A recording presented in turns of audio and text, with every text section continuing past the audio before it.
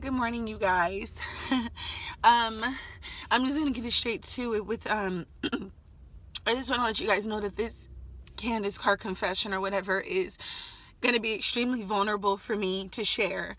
I couldn't sleep last night, and those who know me already know I have trouble sleeping, but I really couldn't sleep.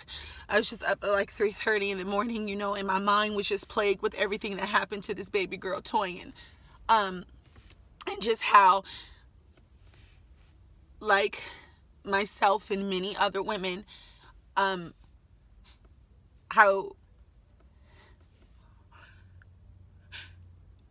as a child I was assaulted. As a little girl, I was 12, and I wasn't protected then. You know. And then as I got older, I was just left to kind of just deal with it and find a way to heal from that trauma myself. But then this year in March, I was sexually assaulted again, but by someone that I completely trusted. Someone that I never, ever would have thought, ever, you know, someone who I saw like as a big brother or uncle, someone who's like old enough to possibly be my dad, like someone who I broke bread with his wife and his children. I love his like trust, completely trust, right? And against my judgment, I had chose to open up about it and to share it with those who are in my circle, to let them know what happened to me, because like many women, I was confused. I wasn't sure. Like, I was confused because I just didn't know what happened, and everything happened so fast, and just like I was back as that little girl who didn't understand what just happened to her. And I do have black men in my life who, against, you know, with all terror, I told them what happened to me. And, you know, I was met with what a lot of us women are met with, which are questions like, are you sure you didn't lead him on? What were you wearing? Like, just, you know, the stuff that us women get where the blame is placed on us. And I had realized that because I wasn't any of these men's wife, or I wasn't their daughters, or I just left feeling like I wasn't important. I'm not important enough. My heart just breaks because Toyin, she actually spoke out. Because one of the things I was advised to do was to report it.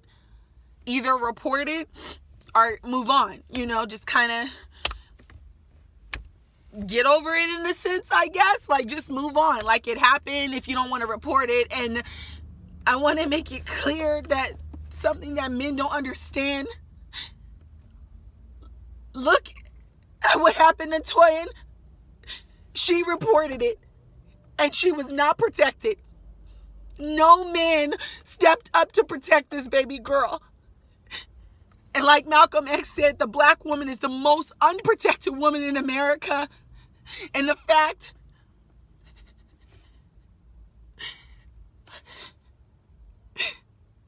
this man that I trusted is also an artist, is a creative, and to see this man, I still have to see him everywhere on social media, you know, and like to see him just living his life, and to see him still doting on his wife and children as if like you're living a whole completely different life that people don't know about. And that fear as a woman of wanting to speak up, of wanting to say this happened to me. People don't believe women. We are persecuted. We are dragged And then we're just left with the trauma. Think about all the women that are just walking around with trauma, that are still going to work with trauma, that are still coming to set with trauma. Think about the women who are still serving, who are like Toyin, who's out there fighting for black men, fighting for black men, the same black men who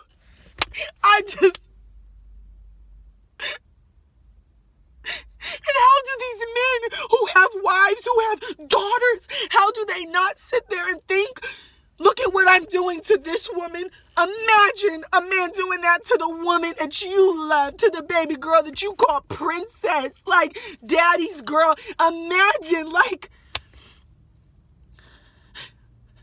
trauma, nightmares, trust issues.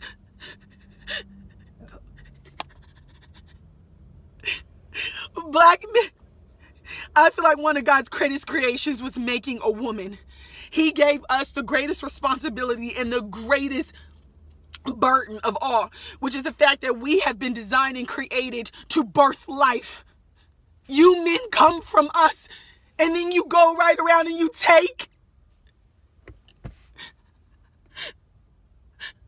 I know that this video is not inspiring or it's not encouraging, but women, we need to band together. Like, we need to know that we're not alone in this.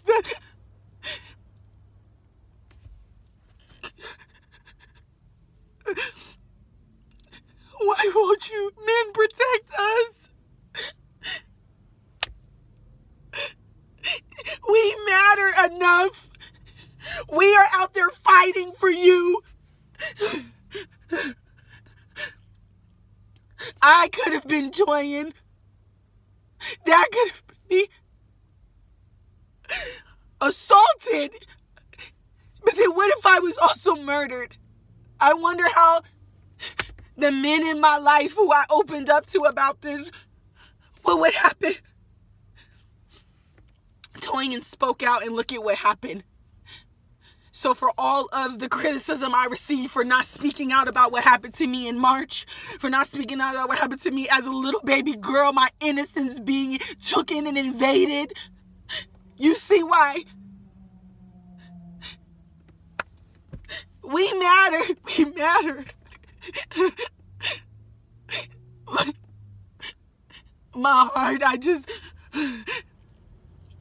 I'm done. I don't want to, I can't do it.